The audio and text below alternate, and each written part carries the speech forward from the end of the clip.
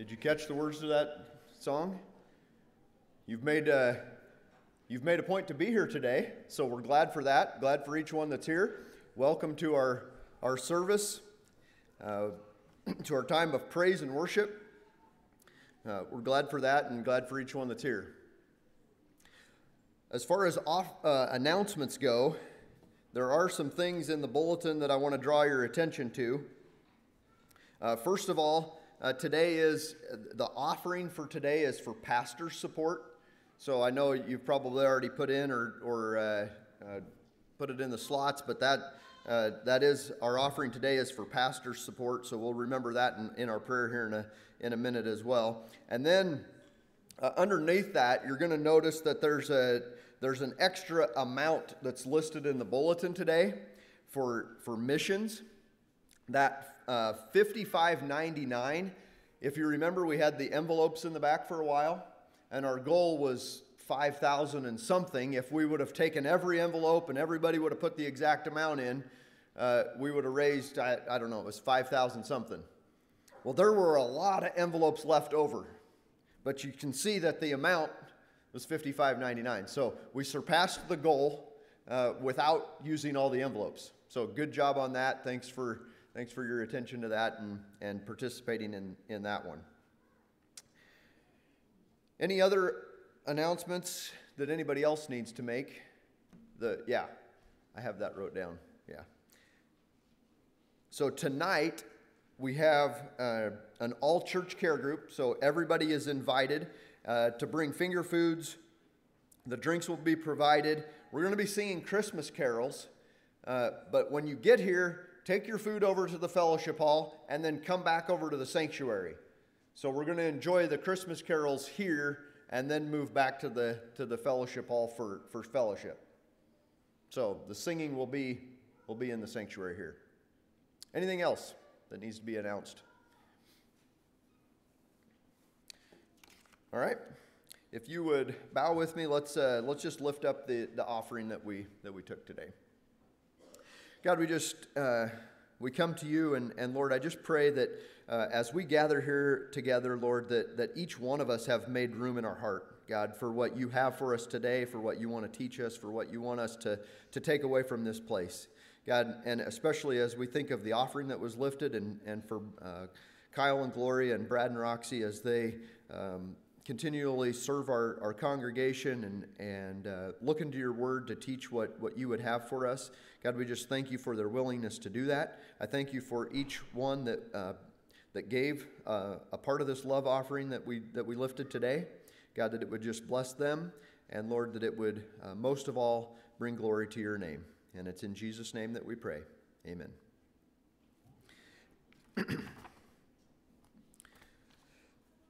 So we turned the calendar again. We set things up a little bit different this year to where the praise and worship leaders are up the same week of the month, and I didn't really think about it when I put myself at the start of on the first Sunday, but that means the calendar turns every time that I get up here. So if you get tired of me saying that, well, that's just because it happens every time I'm up here. But when you think about it, it's December already. And everybody you talk to, it seems like, man, it's December already. How is it December already?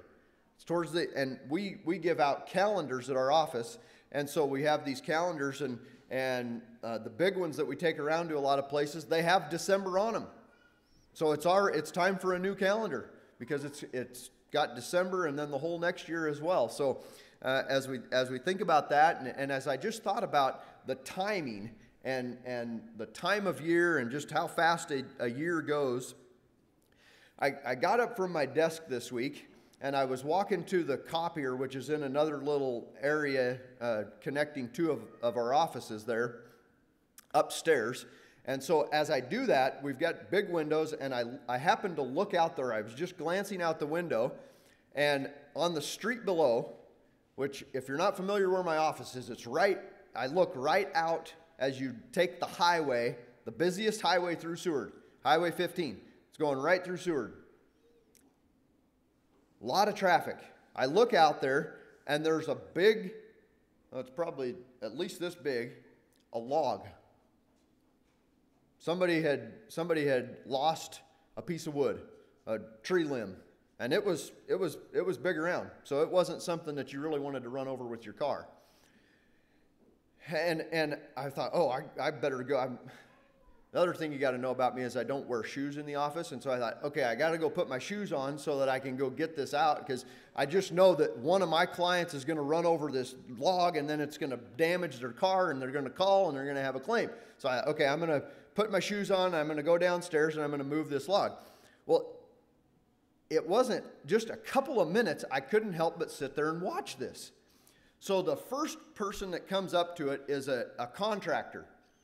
Not from Seward County, so nobody that I'm calling out here. They pull up with this van, and they get right up to it. And pretty soon, they back up. And I thought, oh, good, they're gonna move it. Nope, they backed up so that they could drive around it. Now, I'm saying it probably took them longer to do that than if they just would have got out and moved the log, okay? There were 2 more contractors. Okay, now I'm saying contractors because I think these guys they would be able to get out of their car and move this log. You know, they're workers, they're laborers. Okay, they didn't do it. Kept going around. I see a gal that works in a bank, and I saw her actually turn and go the other way. And about that time, I see her run. This is it's a process. I'm watching this for a little bit here now, because it was intriguing. She comes, and she must have parked back here, and she comes kind of walking quickly down the road in nice clothes. I mean, she works at a bank. And she can barely get it. She gets it and pulls it off to the sidewalk. She took the time to go around the block, park, walk up there, move the limb off the side of the road. Now, eventually, I'm sure there would have been other people that did that too. But she took the time. One person that I watched do this. So I didn't have to go down there at that time. It sat there on the sidewalk for probably 3 or 4 days before finally I parked right there and then threw it in the back of my truck to haul it off. But as I was thinking about our time of praise and worship and thinking about time, what do we make room for? That song that Brad had played here. What are we making room for? In Psalm 90, verses 10 and 12, says, "The length of our days is 70 years, or 80 if we have the strength. Yet their span is but trouble and sorrow, for they quickly pass and we fly away. So teach us to number our days aright, that we may gain a heart of wisdom." In Ephesians 5, verses 15 and 16, "Be careful then how you live, not as unwise, but as wise, making the most of every opportunity."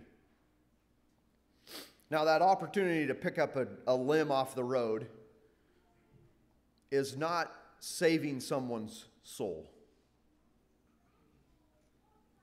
But do I look for those opportunities? Do I pass by when I see somebody that needs help? Do I make the most of each 24 hours? There might be somebody who needs me. Am I paying attention, or am I just driving around? There might be chances to give love. There might also be chances to receive love. Each day will bring you closer to God or further away. Are we making the most of each 24 hours that we want to be closer to God? I happened to catch the tail end of a football game yesterday, and they were interviewing, I think it was the quarterback of this team, and he said, every day we strive to be 1% better. We just want to be 1% better. Did anybody else see that yesterday? Jeff, you heard that? 1% better. Every day I want to be 1% closer to God. I don't know what percent means, but anyway, I want to be closer to God. How about you? We want to be closer to God. We want to make more room for God in our lives each day. This is the day that the Lord has made. Don't just let each day happen to you. Pray for it, plan for it, and make it count. So today, I'm glad that you made it part of your plans to be here. I want everybody to rise, and you can tell your neighbor that too. Tell them that you're glad that they're here, and then we'll sing some songs together.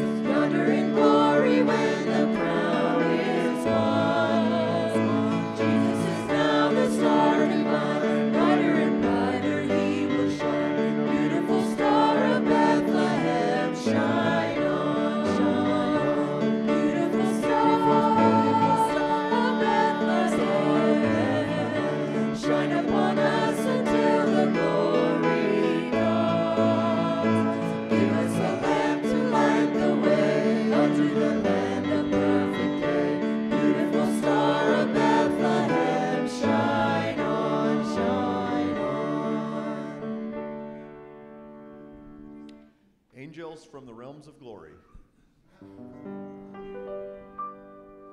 Angels from the realms of glory, wing your flight o'er all the earth.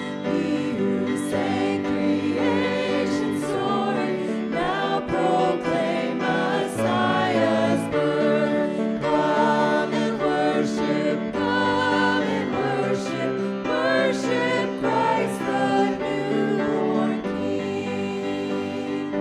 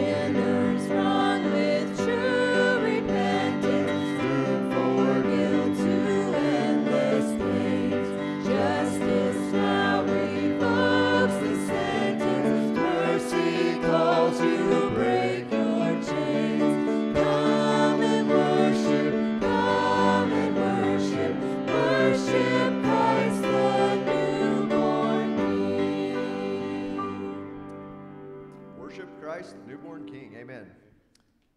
The last song we're going to do is Joy to the World.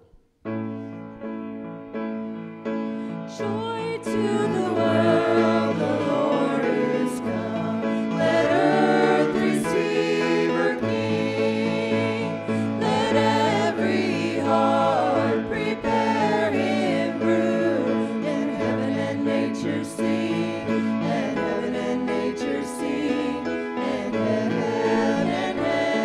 and nature sing. Joy to the earth, the Savior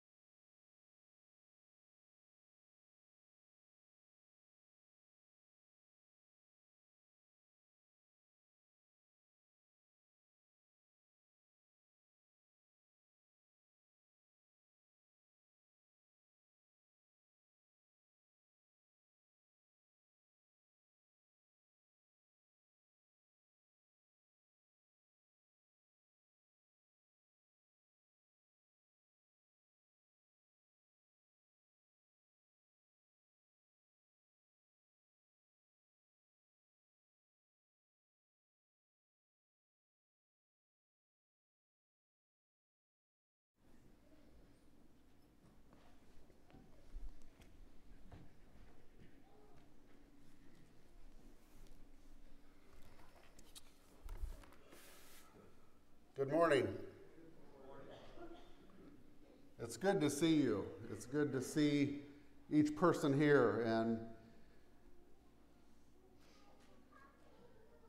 I think we've officially hit the Christmas season.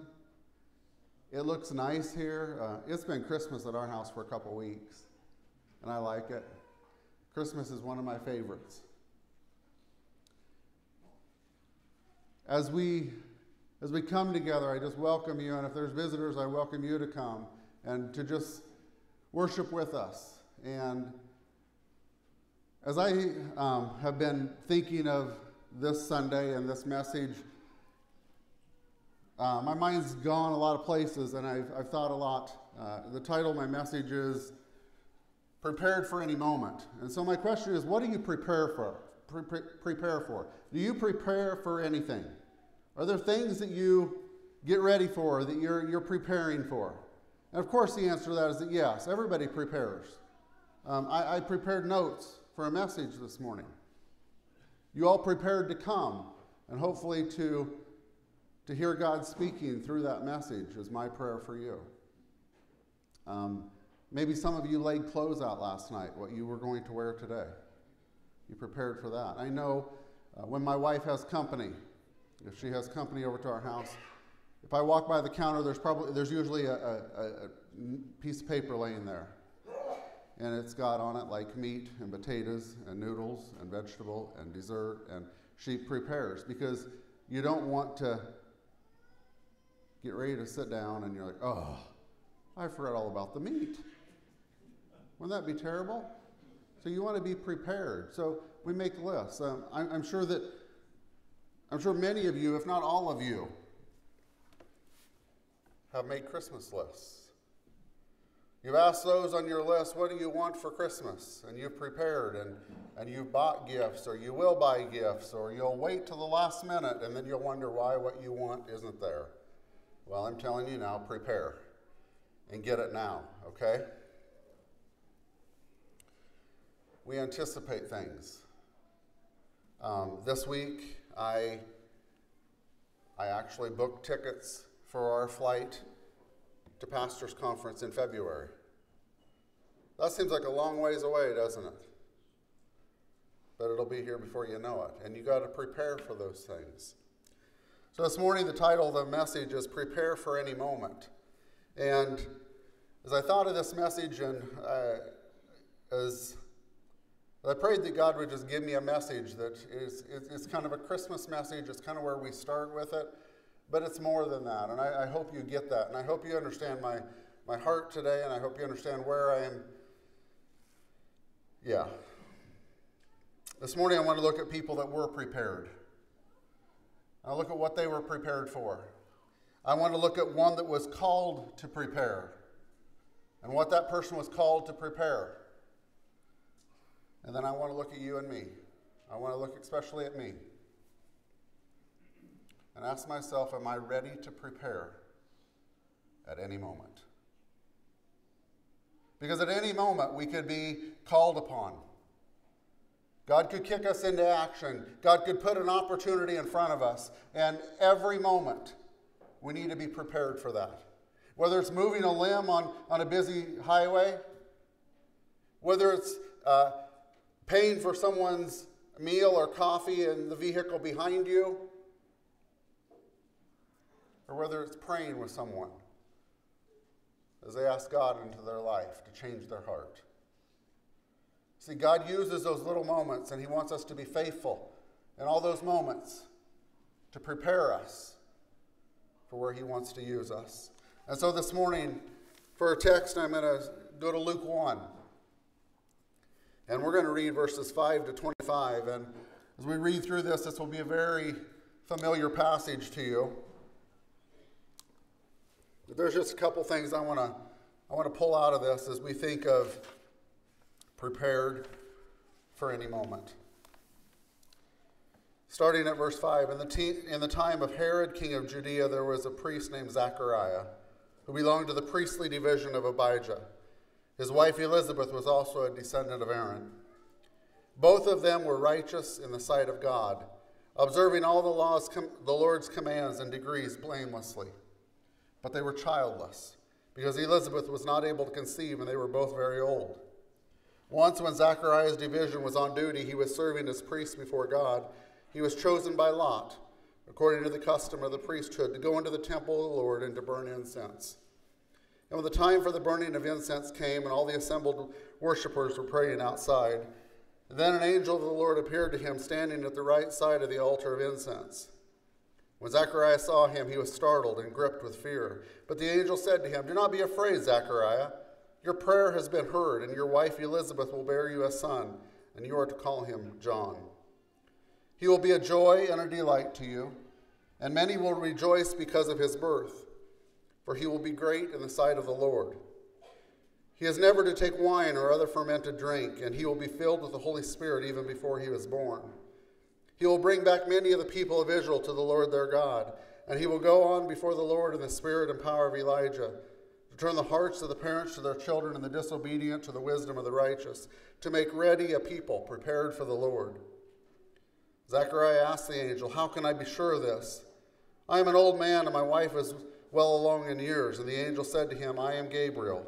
I stand in the presence of God, and I have been sent to you to speak to you and tell you this good news. And now you will be silent and not able to speak until the day this happens, because you did not believe my words, which will come true at their appointed time." Meanwhile, the people were waiting for Zechariah and wondering why he stayed so long in the temple. When he came out, he could not speak to them. They realized that he had seen a vision in the temple, for he kept making signs to them, but remained unable to speak. When his time of service was completed, he returned home. After this, his wife Elizabeth became pregnant, and for 5 months remained in seclusion. "The Lord has done this to me," she said. "In these days he has shown his favor and taken away my disgrace among the people." An account that we're familiar with, an account that is normal. It's common that we read this before we get into the full messages of the Christmas season, right? Because you see, things had to be prepared. Things had to be set up. Things had to be in order, right? So it was no different then than what it is now. There was preparation that had to have happened then. But as I started through these verses and I looked at these verses, I looked at Elizabeth and I looked at Zechariah, and as I read those first 3 verses, those first 3 verses are packed. What I see they're packed with is, I see a Zechariah and I see an Elizabeth, and I see that they were prepared. And you might say, they were prepared. What were they prepared for? Well, let's just look at this. They were 2 ordinary people. Well, kind of. Kind of they were ordinary. They had a special purpose. God called them for a special reason, just like he calls, and I could name every one of you sitting here. He's called every one of us for a special purpose, but these people realized it. You see, Zechariah, he was a priest. He was set apart to do God's work. And Elizabeth, well, she was his wife. But she was also, she came from, well, it says the descendants of Aaron, from a family of priests. So we would call them, maybe, they were preacher's kids, I don't know. Preacher's kids from preachers of preachers of preachers, I don't know. When I go to a pastor's conference in February, well, there's several people that I can think of right now that, well, their dad preached, and their grandpa preached, and their uncles preached, and their brother preaches, and it's just they're a family of preachers. And that's kind of what I see here as I look at Zechariah and Elizabeth. They were from the family of priests. But more important of who they were, or where they fell in their family, is what it says in verse 6. As it gives us a description of who they were in the eyes of God. Both of them were righteous in the sight of God. You can be who you are, and that's good. But more importantly, you need to be who God has called you to be. And I see Zechariah and Elizabeth. Well, I don't even have to wonder. Both of them were righteous. They didn't have to try to impress others. Their focus was on following God and what his will was for their life. And he goes on in verse 6, they were also described as observing all the Lord's commands and decrees blamelessly. come what may, whatever happened, they knew who they were and they knew who they were following. And they followed him blamelessly. They followed him come what may. Come what may. And you might say, well, what an easy life. I mean, Dad and Grandpa and great-grandpa and ancestors and brothers, where they were all priests and they got it all together and they're happy. And there's no concerns in life, right? Well, keep reading. Verse 7. It might not hit you like it hit them, or it might hit some people really hard. But they were childless because Elizabeth was not able to conceive. You see, that's a big deal. And that was a big deal back during this time. And that's a big deal today. Being a parent is one of the greatest gifts ever. God entrusting a child to you. God entrusting a son or a daughter to you to raise, to bring up for his glory. And back in these days, even more than what it is today, that was looked down on. If you were not able to have children, if you were a woman that was barren, it was looked at that it was maybe a shame almost to the couple, or that there was maybe some type of sin or problem in their lives. But then I go back to both of them were righteous in the sight of God, but they were childless. And as I see their righteousness in the sight of God, I see their desire to follow after him. I see what I see in all of the lives I interact with, in my life. There's hurt. And there's disappointment and there's pain. But this morning I'm here to tell you God is bigger. And God is greater. And God knows. And God hears. And God knew the pain that Zachariah and Elizabeth was going through as they were childless. And as they go on in their life, and we know that they were, verse 7 says they were both very old. And I don't know how old very old is. I don't know if it's 95. I don't know. But they were both very old. And so they were past the time where you thought that they would be a young couple having children. I mean, if I got the news this week that James and Becky were expecting a little one, wow. Yeah, you'd be shocked too, wouldn't you? Yeah. And so that's kind of what I'm thinking, okay? But even in their hurt, they were prepared to follow after God. As we come to verses 8 and 9, and we've already been told that Zechariah is older, and now I want to switch from who they were to Zechariah's position of where he was. You see, he was a priest, and as I did studies, being chosen to be a priest in the temple was a high honor. This is an honor that you didn't take lightly. And my notes said it's estimated that there were around 18,000 priests in Israel at this time, and so it was a once-in-a-lifetime opportunity to burn incense to the Lord. This is the closest that a priest would be able to get to the Holy of Holies unless he was the high priest. And once you had the opportunity to do this duty, your name was not included in the selection process again. You did it, and you were done. So it was a once-in-a-lifetime event. And many priests would go through their life and not be selected. So as I looked at Zechariah, I wondered what he wondered. I'm born into this priesthood family. God's called me here, and I may never serve. I may never get the opportunity. And on top of all that, we have prayed and we prayed and we prayed, and we may never have a child. And, well, James, it looks impossible at this point, doesn't it? Yeah. But they continued to be devoted to God. You see, he was prepared to serve, but you also needed to be chosen to go into the temple to serve. God had a call on their lives. They continued to be faithful to him, even through trials and even through heartaches. But they were ready at a moment's notice to be used how God wanted to use them at a moment. You see, they didn't just prepare a day or two before the call came into Zechariah. This was a lifetime of preparation. A lifetime of being prepared of whenever and wherever. And as I thought about that, I thought about each one of us here today. On December 3rd, 2023, and I hope you're not just yesterday starting to prepare for where God wants to lead you. It starts at an early age when you follow after Christ, being willing to go. And it might mean that you are fulfilling his plan, but as Zechariah and Zacharias' example, it was later in life. As I thought about this, I just thought about willing.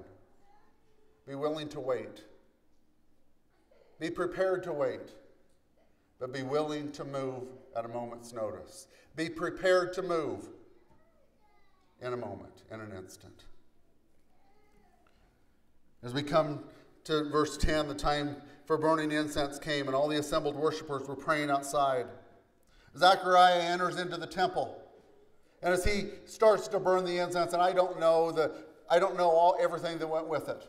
But he's in there, as he's in there. I don't know what his thoughts were that as he went into the temple.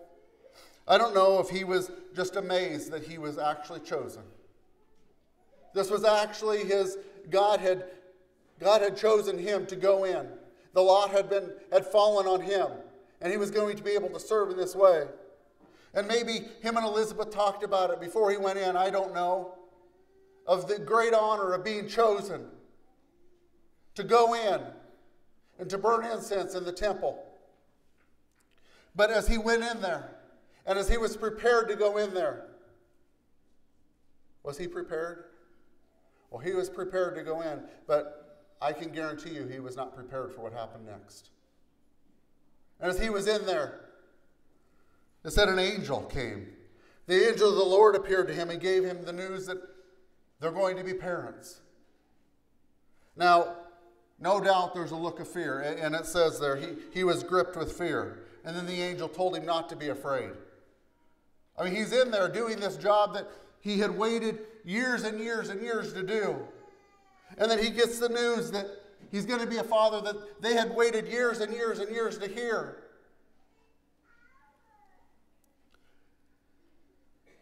As he served God in the temple as a priest,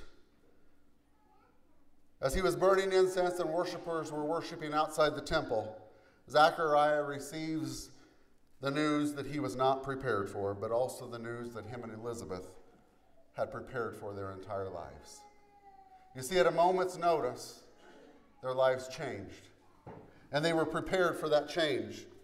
And as the angel came on and he gave them the news, as we come to these verses in verses 14 to 17, and this is where we usually focus on John the Baptist. Now, there's 7 things in these verses, in these 4 verses, that the angel specifically said what was going to happen, or what was going to be required, or what was going to be expected.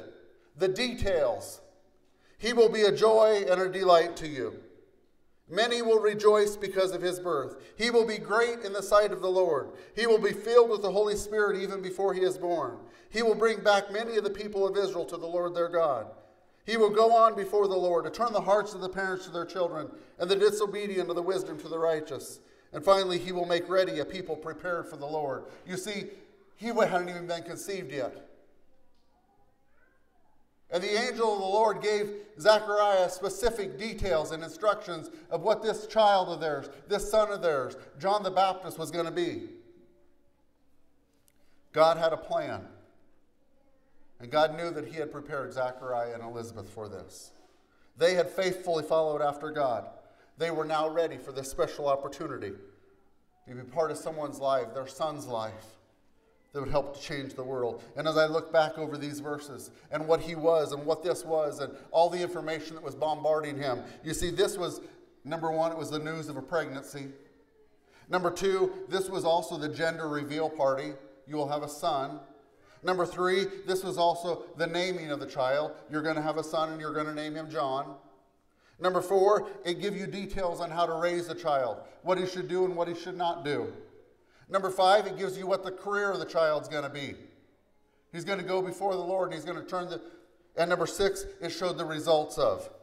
To make ready a people prepared for the Lord. What else is there to do? Parents, if we had all those information just like that, we'd have no worries, right? Well, maybe. But the angel came packed with information, packed with details on who this child was going to be and how prepared they were to welcome him in. And as we read through the rest of this, there's going to be many questions. And there was many questions. Well, how? And I don't know if I don't know if Zechariah was, I don't know what they did, how they burned the incense, but maybe he went back to burning, and he's like, what? A child? I don't understand, angel, if you know how old Elizabeth is.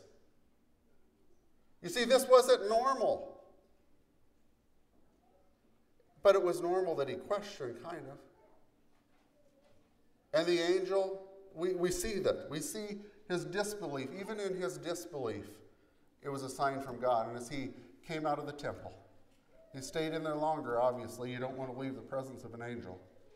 And he lingered there longer. And even his disbelief was a sign that this really was from God. See, this morning it's important to be prepared. And God is waiting for just the right moment,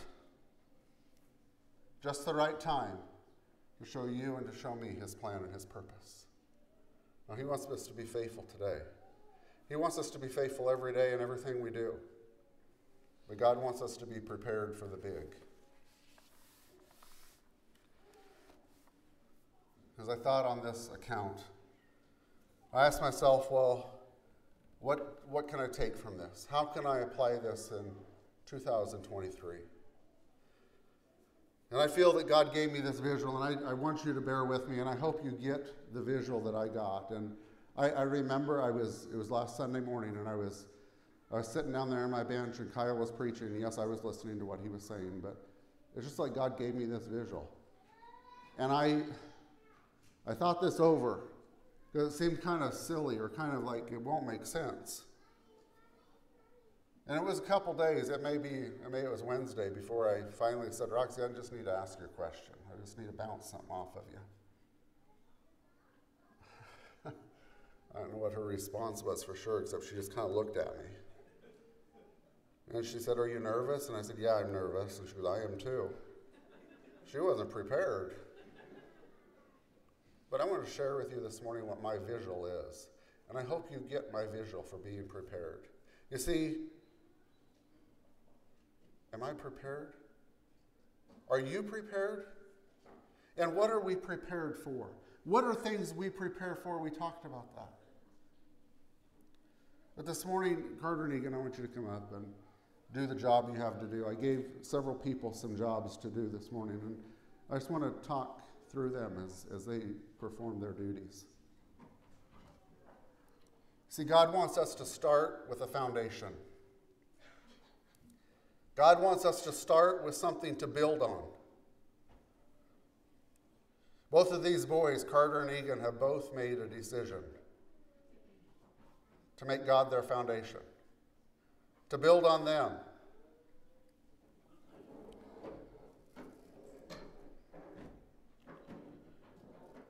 And as they came to this decision, it took preparing. It took preparing by their parents. It took preparing by their grandparents. It took preparing by their Sunday school teachers, by their Bible school teachers. It took preparing by their church family. You see, we all have a part in the preparation that happened for this foundation of this table and this chairs to be set up. 1 Corinthians 3:11 says, for no one can lay a foundation other than the one already laid, which is Jesus Christ. You see, it has to start there. You and I have to be prepared to look to the one that is the foundation and to bring others to that foundation. It starts with the foundation. Has my foundation been prepared? And as my foundation has been prepared, Julianne, you can come up. As my foundation has been prepared, I think of a tablecloth. And as we continue on, now we could sit down and we could eat there, but, well, not really. But as Julianne puts that tablecloth on the table, I would fast forward through Christmas to 33 years later, when Jesus was walking this earth. God sent his son to this earth to walk. He came to the cross. He was nailed to the cross, and his blood was shed as a covering for me, just like this tablecloth is covering this table. And Julianne has accepted that covering on her life to come to Christ and let him cover her sins. Him cover the foundation of what Chad and Amber and what others have spoken to her life. To cover that foundation. You see, John the Baptist was called to prepare the way for the one that was coming after him. The one that would be the only way that you and I could have eternal life. And as Julianne moves on and she accepts this covering over her life of the blood of Christ over the foundation that's been laid. I thought of Acts 4, verse 12. Salvation can be found in no one else. Salvation is found in no one else. For there is no other name under heaven given to mankind by which we must be saved. Am I prepared to share the best news ever?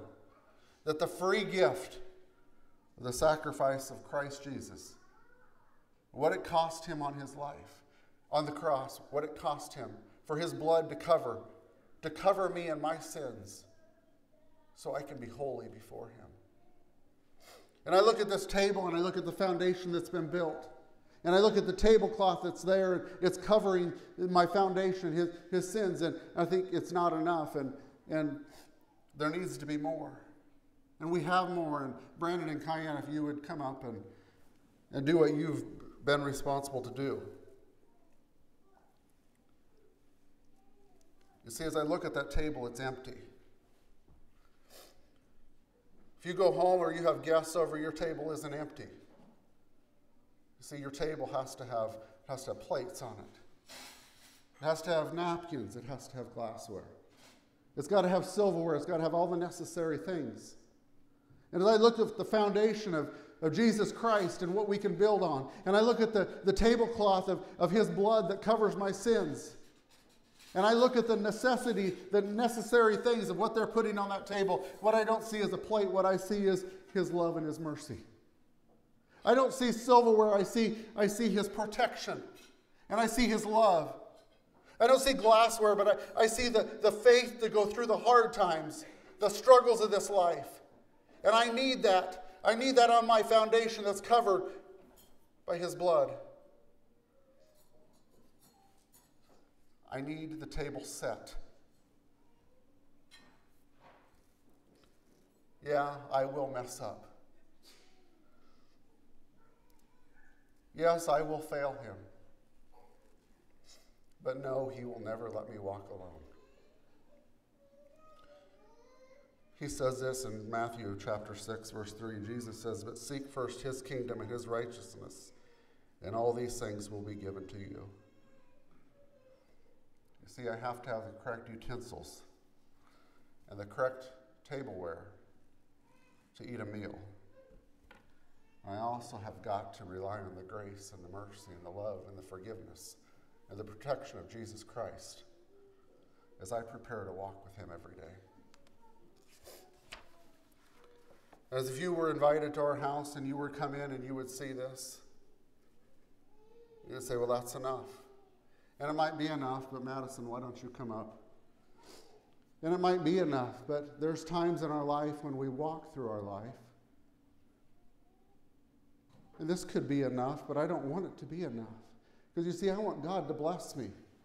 And I want to experience the blessings of God in my life. And I'm not even going to name blessings today. Because each one of you know what a blessing is in your life. Whether it's a child or a grandchild. Whether it's protection for something awful that had happened. Or you just seen God's faithfulness. Or just that you woke up this morning and that headache was gone. That's such a blessing. You see, that's what I'm seeing as Madison is putting these decorations on the table. His mercy and His grace and His love and His forgiveness, they're enough.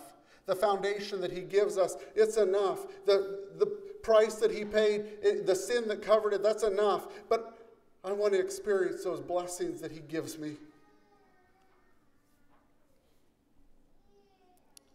You see, God prepares us to see His goodness in ways that we sit back and we just say, "Aw." Or we just say, "Thank you, Jesus." We don't need those decorations on the table, but it sure makes it look prettier, doesn't it?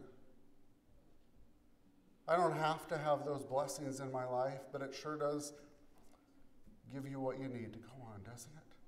And that's what God gives us. He prepares for us. Philippians 4:19, "And my God will meet all your needs according to His glorious riches in Christ."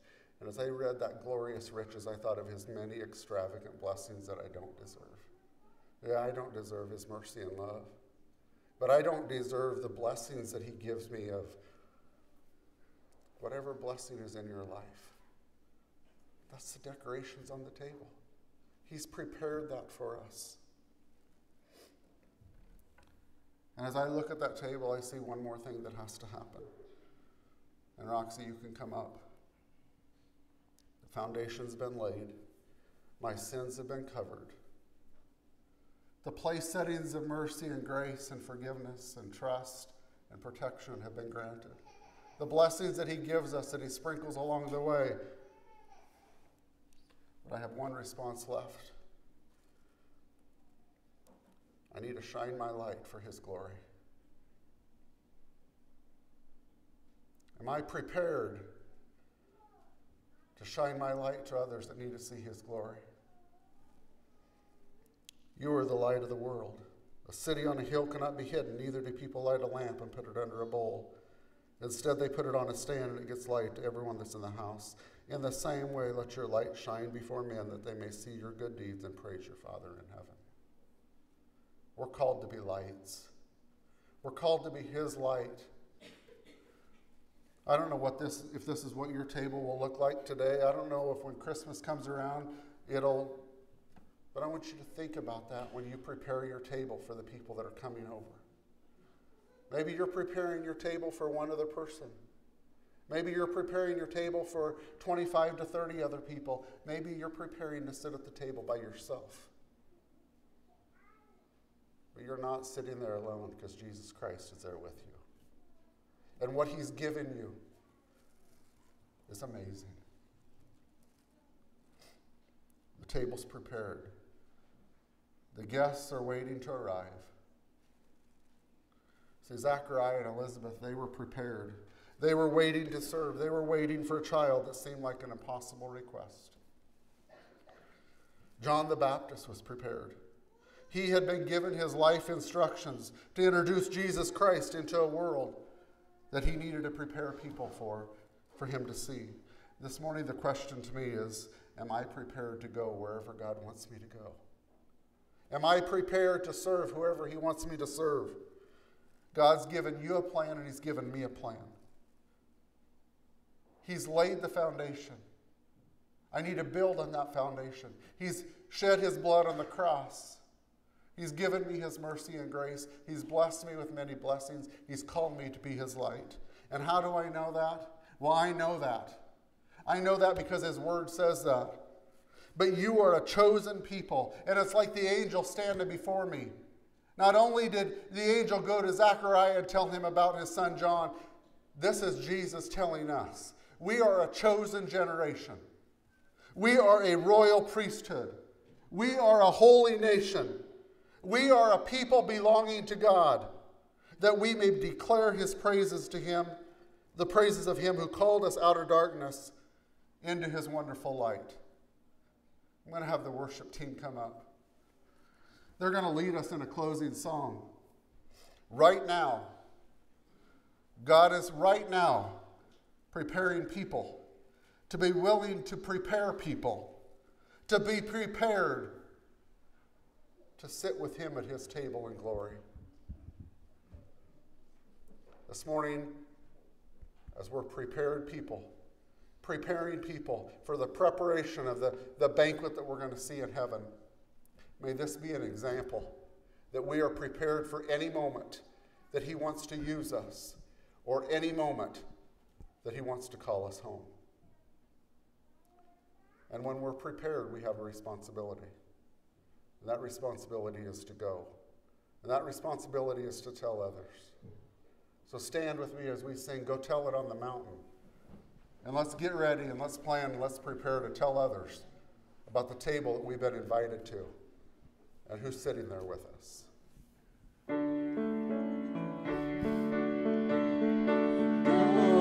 tell it on the mountain, over the hills and everywhere. Go tell it on the mountain that Jesus Christ is born. While shepherds kept their watching o'er silent flocks by night, behold, throughout the heavens there shone a holy light. Go tell it on the mountain, over the hills and everywhere. Go tell it on the mountain that Jesus Christ is born. The shepherds feared and trembled when low above the earth rang out the angels' chorus that hailed the Savior's birth. Go tell it on the mountain, over the hills and everywhere. Go tell it on the mountain that Jesus Christ is born. Down in a lowly manger, the humble Christ was born, and God sent us salvation, that blessed Christmas morn. Go tell it on the mountain, over the hills and everywhere. Go tell it on the mountain that Jesus Christ is born. Go tell it on the mountain, over the hills and everywhere. Go tell it on the mountain that Jesus Christ is born. God, this morning I thank you for your word.